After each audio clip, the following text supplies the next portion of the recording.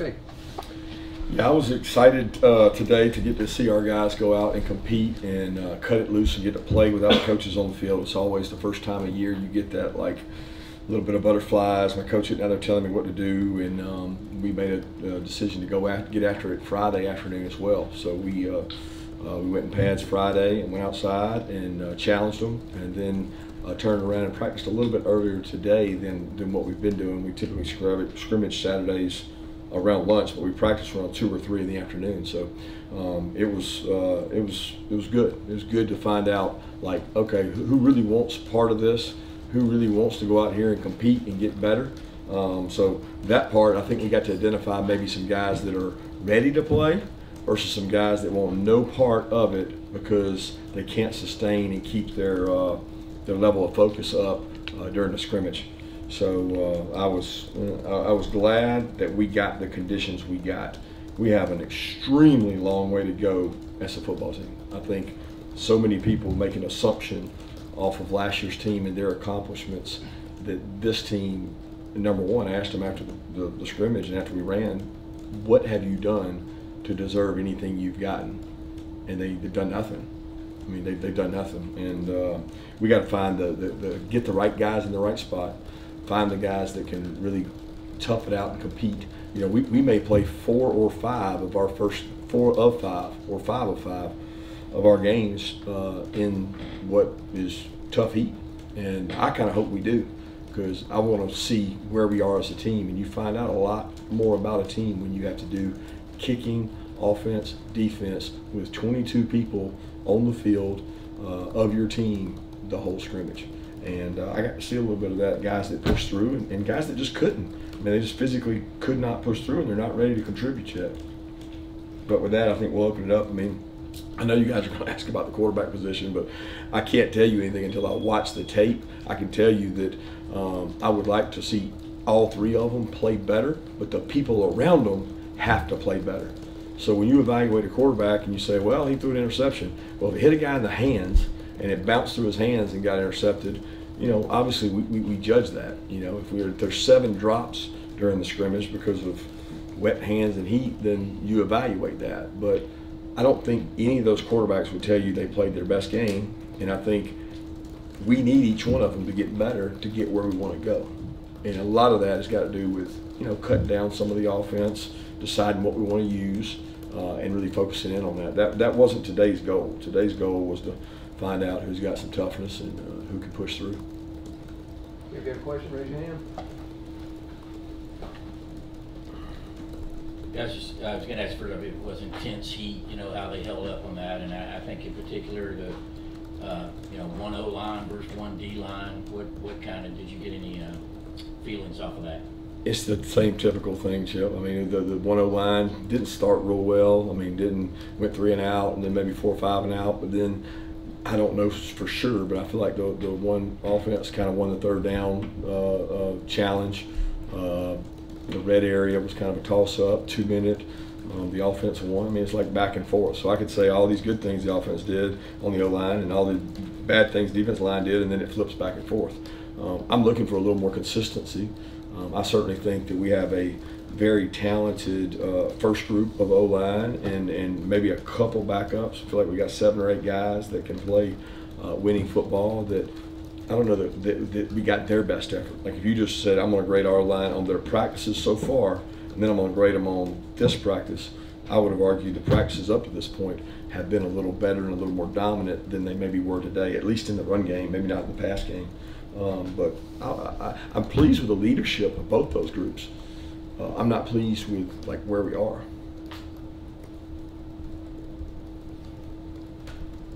Yeah, on today, and you can include today. How has Carson done in terms of, you know, managing the offense, executing? I know you haven't much film today. Oh, he does a really good job. I mean, all 3 of them do. Like executing the offense, you got to remember all 3 of them were in it last year and have been in it for a while. The verbiage doesn't change, so like they know and can execute the offense.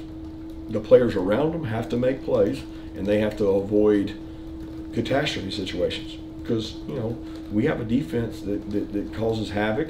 We have a defense that can be disruptive in disguise, and there's going to be a play every now and then. You got to get us to the next play. You don't have to make a Superman play. You just got to get us to the next play. And I don't think that Carson or any of those quarterbacks don't understand what we're trying to do offensively or what we do to execute. They need 10 people around them functioning at a high level, and a couple of those 10 to make some explosive plays for them.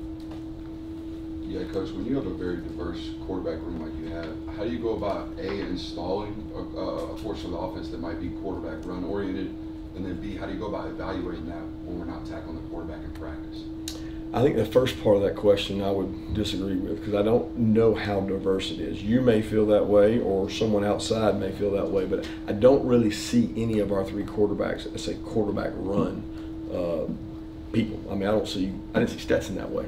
Now, could Stetson run? Yeah, but we didn't design runs, maybe a few in the red area, but we didn't design runs. We don't really want our quarterback physically getting hit. And your question makes it sound like there's certain guys that we're going to have quarterback run packages for and certain guys we probably wouldn't. Not the case. Now, can one of them maybe run a little better than the other? Maybe a little bit, but these 3 guys are all 3 pretty good athletes. So I don't know how diverse. When I hear diverse, I think, oh, they're all 3 really different. They're all 3 really more the same than they are different. If you line them up in the 40, one might be a little faster than the other. One might be a little more instinctive in the pocket than the other. One might be just a better runner as reading blocks because maybe he ran better in high school. But I don't see them that different, and we will not have an extensive quarterback run package. We just don't. We're going to give the ball to our backs, and we're going to throw the ball on the perimeter and let our skill players do things with it. Kirby, with y'all putting the pads on this week, wanted to see where y'all were at from an injury standpoint, specifically Kamari, Kendall, and Ra, who we saw separate from their position groups on Tuesday. Yeah, Ra did everything today. He was good. I think he had a hamstring spasm, not a pull, and so the practice you were at, he practiced. He just didn't start with his position. He's practiced each day. Hasn't missed a day, but he's been held out of portions. Kendall has not been able to completely go, but he's trying to get back best he can. Kamari's much closer with the foot sprain. Ty's much closer. I don't know. Y'all always love to ask these questions. I'm not hiding from them. I just don't know who you're asking about somebody, and I'll tell you, because we don't play for another 2 weeks, so I don't know what the paranoia is there. I mean, is there anybody else I'm missing? Chris Peel had a boot on. Chris Peel's got a turf toe that he's been battling, trying his best to get back from. He's not back yet. Kirby at the running backs, so Kendall couldn't go. I assume Branson Robinson, even though he was practicing, didn't go today. Yeah, Branson goes in individuals. That's what you're seeing in the assumption he's back, but he is not cleared to go yet. He's on track to get back earlier than we originally thought, but he's not back yet. But he does do individual because that's great exercise for him. That's reps. He can catch the ball out of the backfield, but no, he did not scrimmage. So how are you managing the running backs in terms of where you are when the season starts? Dejan, Cash, Andrew Paul, Rod Robinson, Savon Clark. That's 5 guys I know that JD, Joseph Daniels, those guys, they all get reps. So in terms of when the season starts, we'll take a picture of what we have healthy and make a determination. But Dejan's doing a great job. Cash Jones is doing a great job. I think Andrew Paul is still trying to get his confidence back. I don't think he was 100% today. I think that was a big psychological hurdle for him to go out there and get tackled live and be able to do that. Rod had a real nice run and some good pickups lately. I certainly think, before the season's over, I don't know when, Branson's going to be fine. Kendall is hopefully going to be fine. So, I mean, we've got the backs we got, and, there's ways to be creative around your running backs and use the skill players you have. Kirby, how did you feel the cornerbacks held up today, especially not having Kamari out there? I don't know. I don't know that I can honestly say. I mean, it was. There were some big plays hit. We gave up some plays, but we didn't. People didn't get behind us. There was a couple plays that were behind us that were overthrows. I thought maybe we should have hit. We did hit a couple big plays, but those weren't necessarily on the corners. I mean, our corners don't play man every down. They have downs where they're in the flat, and you might get behind a safety. So just because there's a bomb hit, it doesn't always go to a corner. It could go to a safety. It could go to the protection and the rush. But I think we had 4 guys, get to play. Julian was a little under the weather. He was sick and cramping a little bit, so he played, but he had less reps. And you know, Kamari's dying to get back, but Kamari needs work. He started for 1 year, and he got to knock the rust off and be able to go out there and play too. There's no assumption that just because you played last year that you're going to come in ready to play. I think people assume that, but these kids aren't NFL players that, you know, they've been playing for 10 to 15 years. So he's got to get back and knock some of the rust off.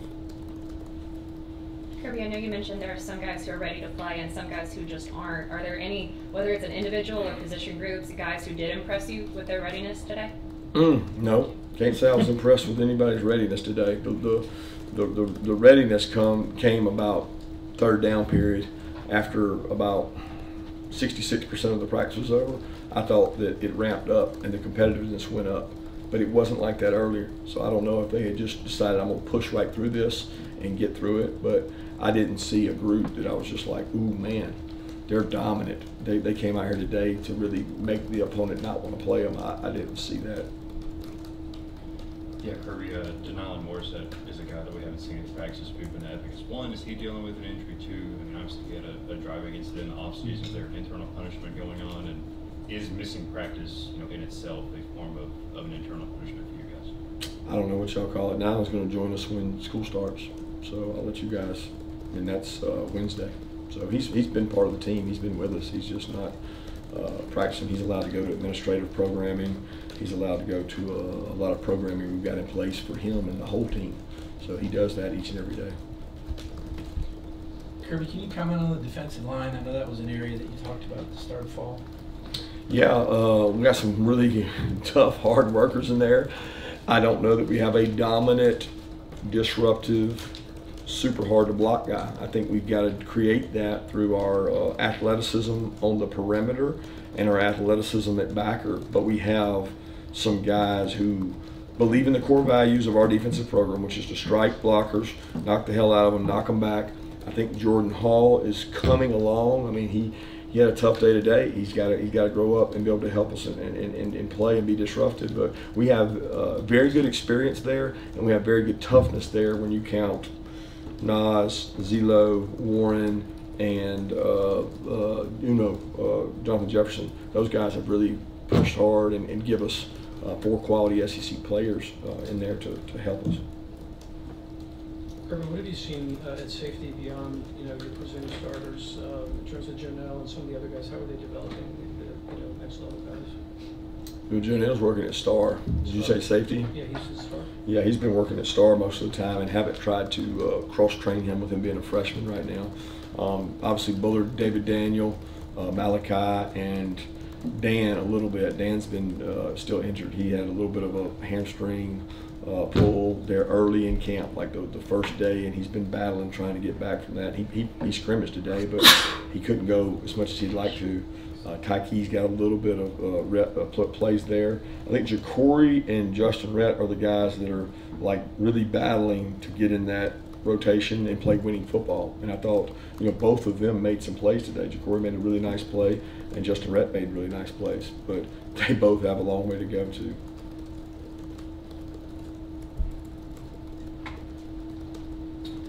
Yeah, Coach, the last 2 seasons y'all have opened with top 12 matchups. Do you sense, how do you avoid a sense of, you know, preparing differently because we're not playing Oregon or we're not playing Clemson? Yeah, I don't sense any difference because we never talk about that. So like whether we play Clemson, Oregon, or the national championship game first, we don't talk about it. We just try to get better to us because we know we have multiple games to play after that. So I know that's a big deal to people that say all season and all that. The kids aren't thinking about that. They're thinking about, like, how can I lift today? How do I work out today? How do I scrimmage today? I mean, today was about playing Georgia.